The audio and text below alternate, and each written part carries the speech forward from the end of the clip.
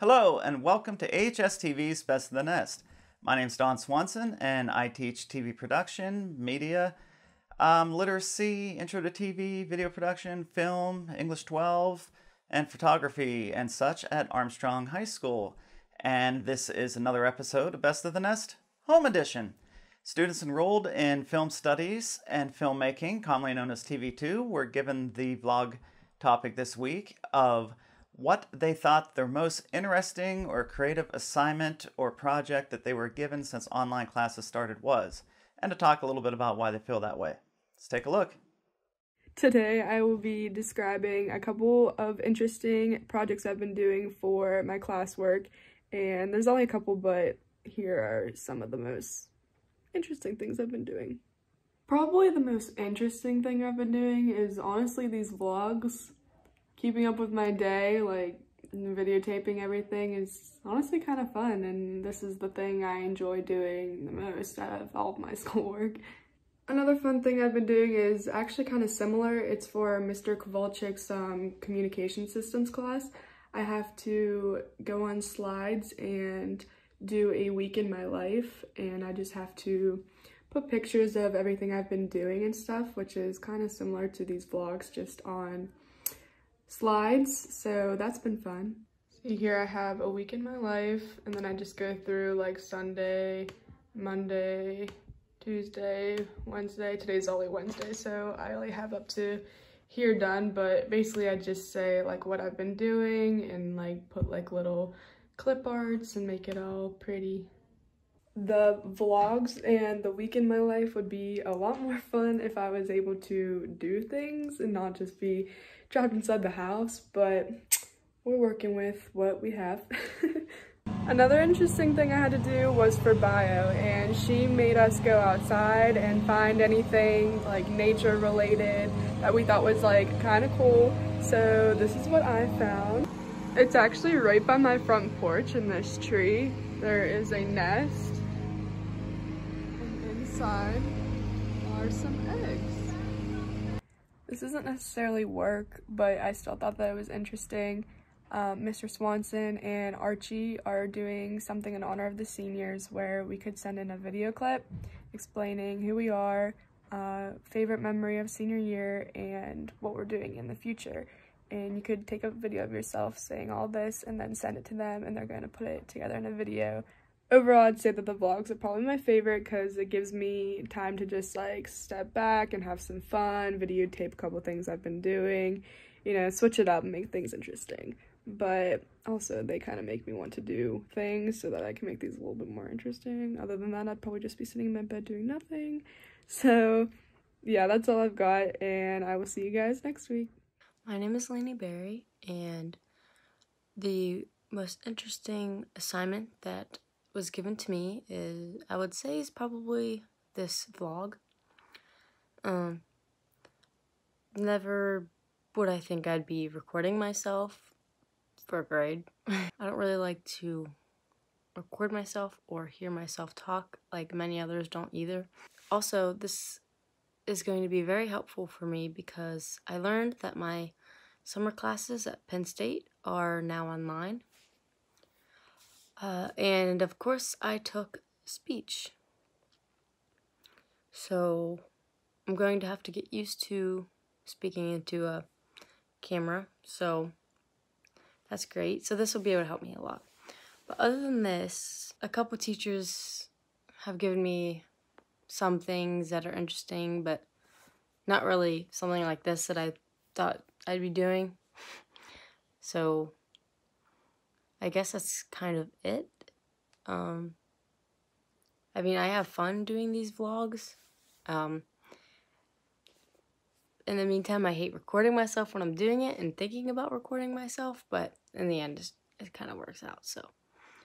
But yeah, that's kind of it. Hi everyone, I'm Olivia Kowalski, and this is weekly vlog number 4 for Mr. Swanson's TV2 class. The question for this week is, what is the most interesting lesson, assignment, or activity that you've been given since online school has started, and why do you feel this way? Well, I actually have 2.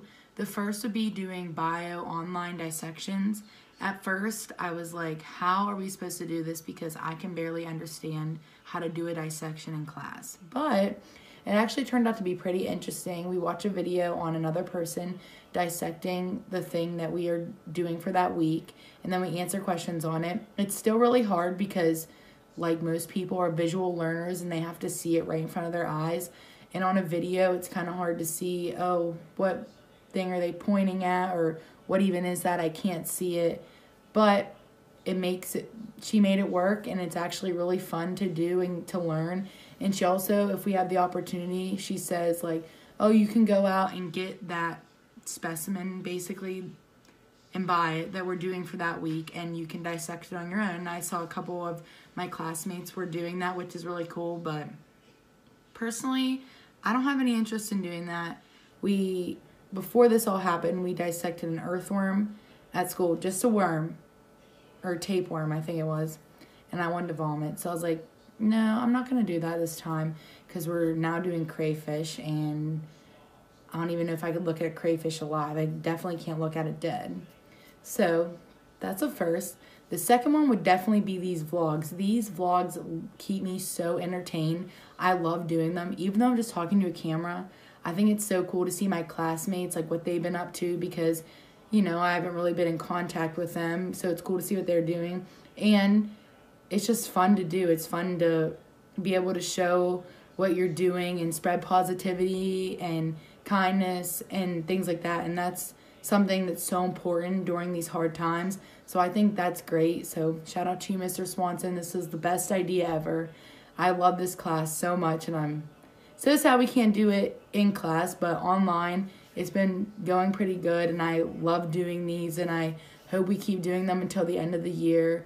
And I love that they go on television 2 nights a week after they're posted, so other people, I think it spreads to like 5 different counties or something like that, and over 100,000 people watch it, which is crazy. So they get to see what we're doing too, and it's kind of entertaining to see a teenager vlog their day, maybe. My favorite assignment that I've had so far, I think, is probably for my art class.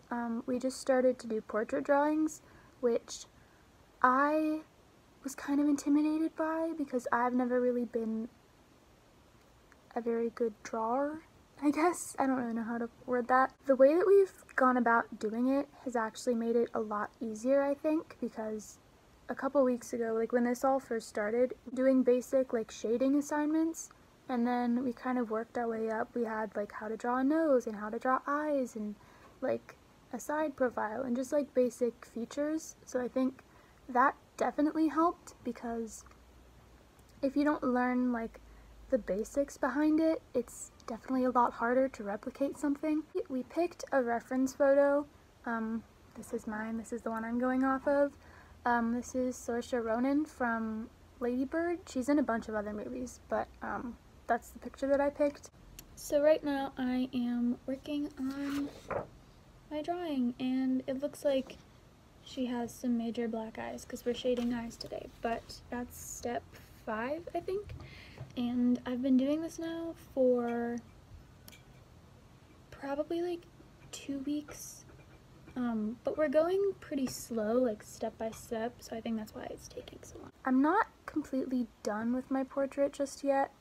This is the most updated version I have of it right now, but we're still working on them, and I'm not really sure when we're going to be done with them. I think this has been my favorite assignment just because it honestly doesn't even feel like I'm actually doing schoolwork. It's just fun for me to do because I like drawing and that kind of stuff, so it's not even hard for me to want to do it. I will say I think the vlog assignment is probably a very close second, but I really like drawing, so this is my favorite. Also, I thought I would share, my mom got me this shirt. It's in the style of like the Friends logo, and it says seniors, the one where they were quarantined, and the zeros have face masks on, so I thought that was fun. I've been grinding away at some calculus, AP calculus, and anyone who's had that class knows that that's not fun or exciting. As well as physics 2, also not fun and exciting. I mean, it's kind of cool learning about magnetism and the way that all works and the math behind it, so I guess you could say that's cool. I'm reading a good book, The Kite Runner. That's actually one of the best books I've ever read, to be honest. Not gonna lie. Don't want to give Mrs. Ketter all the credit, but it's a really good book. So, yeah. Other than that, had to do a couple vlogs. Back to my old ways, Bob vlogs. It was too easy for me back in the day, so these are like a breeze, but you know, I've been working every day probably. Well, right now it's early spring, so like 11 hours a day, 12 couple days, making good money, but it's tiring. And I would have to say definitely, hands down, without a doubt, it is this assignment that I am doing right now. No other assignments that we've had so far have been anywhere close to as involving. You have to involve yourself so much with this. It's fun to just sit and talk about a certain topic and enjoy your time. No other classes have given you anything that's like been this enjoyable. It's fun to just sit here and be yourself and have fun. It makes you think a lot. You never really get the idea of being in front of a camera, especially whenever you take, even though you're in a TV class, you're never really in the TV class to be in front of the camera. It's more or less to be learning about the topics and the different things that you do in TV, and then maybe get a little chance to make videos and have fun. But you never really get to be the star, and you're your own star in these little vlogs, and it's just enjoyable. I've not had I don't look forward to any other assignment in the week than this one. This one's just great. It's a good way to top off my week every week. It's just a fun time. I can't complain about it. Other assignments come close. I'm in chorus, so that's a great time. We always have fun assignments in there, just singing. You can't go wrong with singing, especially if you're somebody who loves to sing, but nothing will outperform the creativity you have to put behind these things. It's all around a good time. I thank Mr. Swanson for giving us the opportunity to have such a fun assignment. He could be a mean teacher and just make us write essay after essay after essay, since a TV class is technically an English elective in a sense. So I'm glad he doesn't do that. He just basically throws us in, lets us have fun, do our own little thing, and it's just very enjoyable, and I'm glad this is the way that these assignments have been laid out. Everything's been unique, everything's been different, but I would say the most fun activity, the most different activity would have to be just doing these vlogs.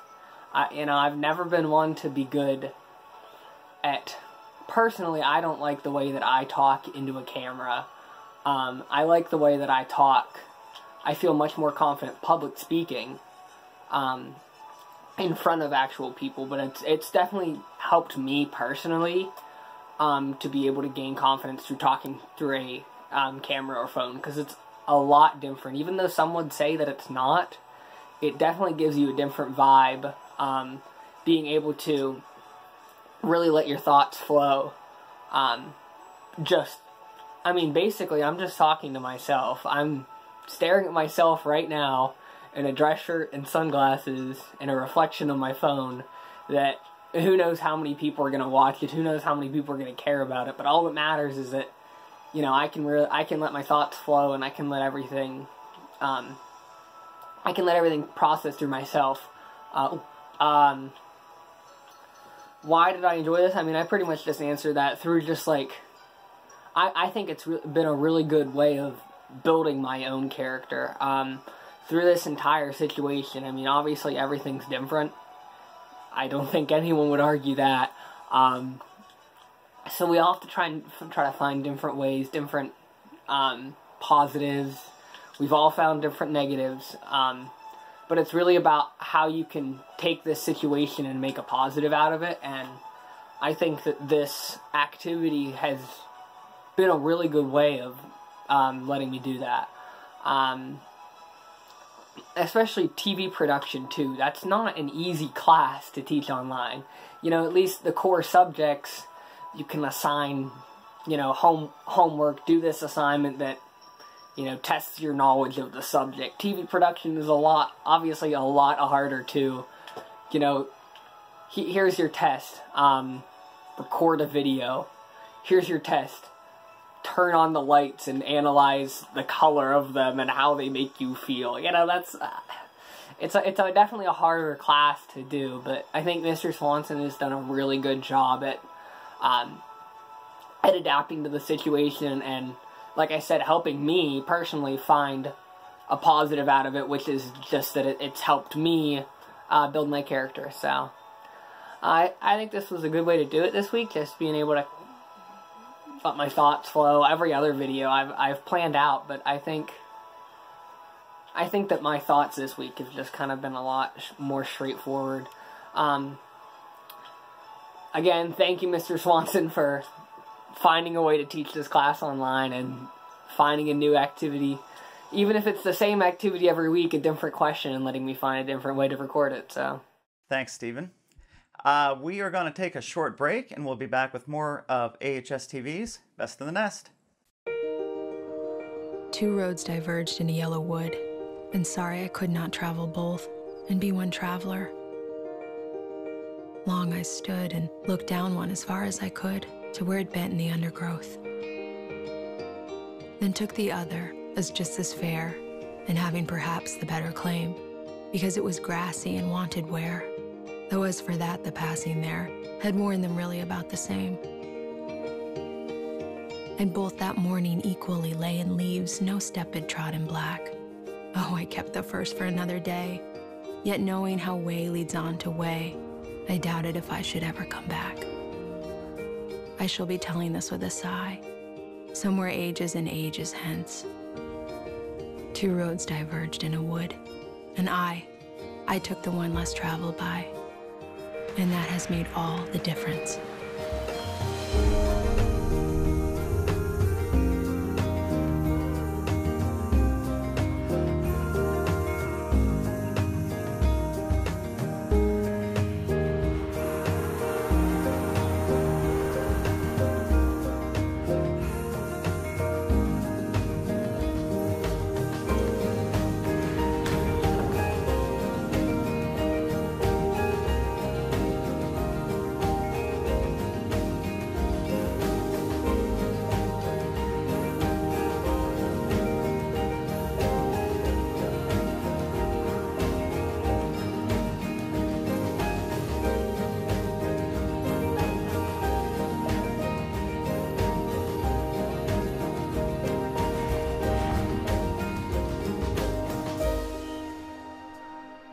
Two roads diverged in a wood, and I took the one less traveled by, and that has made all the difference.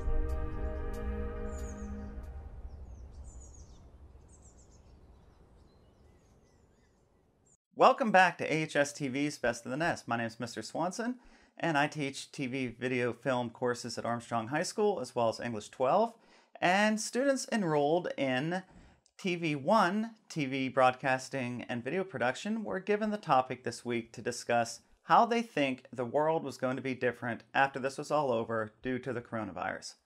Let's take a look at what some of them had to say. Hi vlog, I'm Andy Camus, and I definitely think that our world is going to have some significant changes after the COVID-19 outbreak. At the top of these changes is going to be a damaged economy. There are going to be a lot of businesses that are most likely not going to be able to reopen.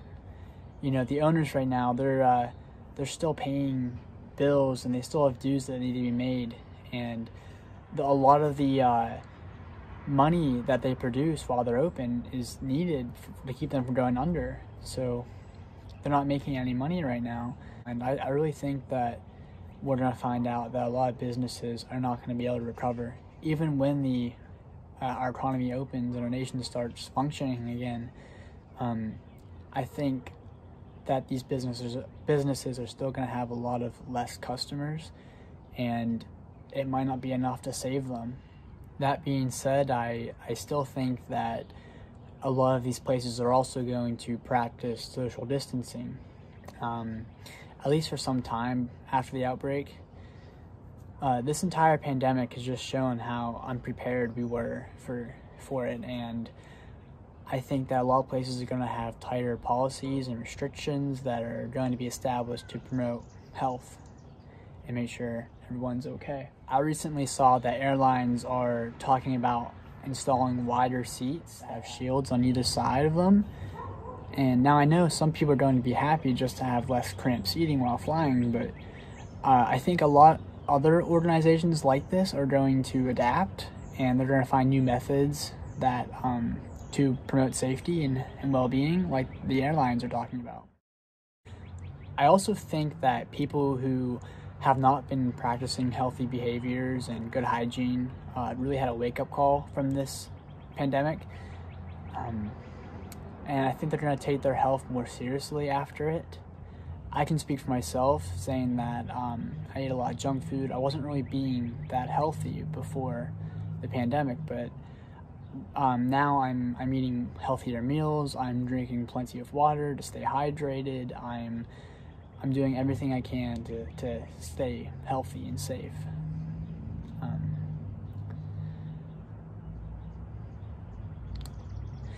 I've been following my medication strictly.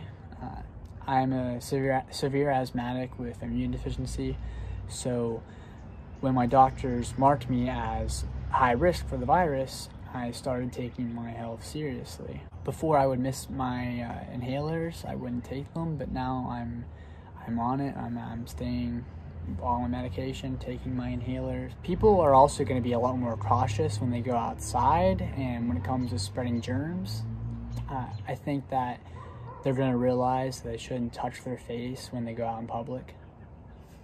The last change that I think is coming to the post COVID-19 world is going to be a stronger dilution from the media of what is fake information and what is the actual. Ever since the outbreak started, we've all been exposed to a lot of websites or articles that have been giving false information, or they're claiming to have factual evidence of the virus, but it ends up being false information from fake sources. Also, some websites are stating that the virus is going to be the end of the world, while others are saying that it's nothing to worry about. And I personally think that both sides are to blame here, and because I don't think people should be panicking about the virus. That just leads to more chaos. But I also think that they should not be cautious either. It's not a bad thing to be apprehensive and make sure that you don't infect yourself or others.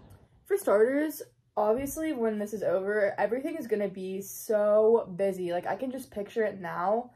Like, I know that if there's, like, lines, they're going to be so long, and people are going to, like, flood the stores, flood, like, anything with, like, public transportation or activities in the public, like, literally anything. There's going to be people everywhere. Just because, like, obviously we've been, like, packed in our houses for so long, and people are getting restless to begin with, and I know when this is, like, officially over, like, everyone's going to be everywhere. So I'm not really looking forward to that. Because it's just going to be, like, madness for at least a few months. So, yeah. And also, I think that, like, how we ran out of toilet paper in the beginning of all this, I feel like we're going to have something similar to that when this is over. Because people, once again, are going to be, like, flooding the stores and buying everything. So, I feel like we'll definitely have shortages and stuff like that for a while. Just because, you know, people are crazy. And I also think that when this is over, people are going to still be really cautious. Like, even if there's a cure or whatever and it's, like, really gone, like, permanently, I just feel like people are going to still, like, wear masks and still be really careful, like, other people, and, like, stay their distance. Just because, like, now we know, like, hey, like, that happened and it's possible, so just have to be careful. Like, so I don't know. I just feel like now that happened, like, everyone is going to be, like, a lot more suspicious of others. Another way I think the world will change when this is over, I feel like people are going to learn a big lesson from this if they aren't already.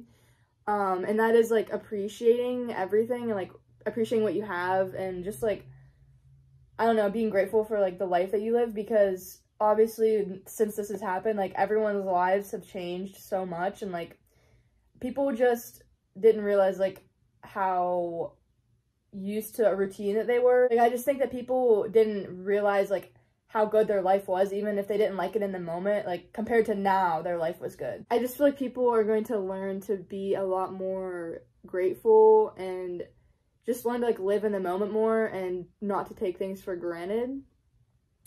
Other than that, there's obviously other ways the world will change, but those are kind of the main things that I was thinking. I just think that the world will be a little bit of a better place after this because we've all kind of been through a collective like tragedy. So, you know, now once we get out of it, it's like, I don't know, it's going to be a lot different. All right, and finally, kids enrolled in Intro to TV were asked to show off their pets. Take a look at what one of them has. Hi everyone, I'm Jessica Kinter, and for this week's vlog, we were asked to do a sort of show and tell with our pets. So for today's video, I will be having 13 special guests with me. I hope you enjoy. Yes, you did hear that right. I do in fact have 13 pets. So to start off, I have 5 hens and 2 roosters. Definitely a pro, getting fresh eggs every single day, but waking up to crowing at 6 in the morning is not one. Next up, I have my cats, which, to start off, is Sadie here. I've had her since she was a kitten, and we rescued her from someone's backyard, and her favorite pastimes are definitely napping and going a little overboard on the cat treats. After her comes the brother and sister duo, Lily and Cody, which we found them on the side of the road left when they were kittens, and we have taken them in since. They are definitely super sweet and also quite entertaining sometimes, as you can see. After Lily and Cody is Pip, and as you guessed it, we rescued him when he was a kitten also. After Pip comes Kit, which she is one of the sweetest cats ever. Will definitely come and sit in your lap any time of the day. After Kit comes Penelope, which definitely do not let her cuteness fool you, because she is always willing to play and will show her claws. But wait, Penelope is actually Pip and Kit's. About 3 years ago, Kit and Pip had 4 cute little kittens, and unfortunately we did have to give some of them away, but the one we did keep was Penelope. Last but not least, we have the only dog of the house, Milo, who, as you can guess, we also took in as a puppy. I would definitely call him the king of the house, but don't be fooled by this, because he is always willing to hop up on the couch with you and get in some cuddles. And, of course, don't forget his toys and stuffed animals. I hope you all enjoyed my pet vlog for today. I'm Jessica Kinter, and thanks for watching. Bye! Thank you, Jessa, and that is all of the time that we have for today's episode. As always, I'd like to thank Chris Barber at WIUP-TV for helping us to continue to air this broadcast during the school closure. And from our virtual nest to your actual nest, from all of us at AHS-TV, we hope you are staying safe and sane, and that you have a good week. See you next time.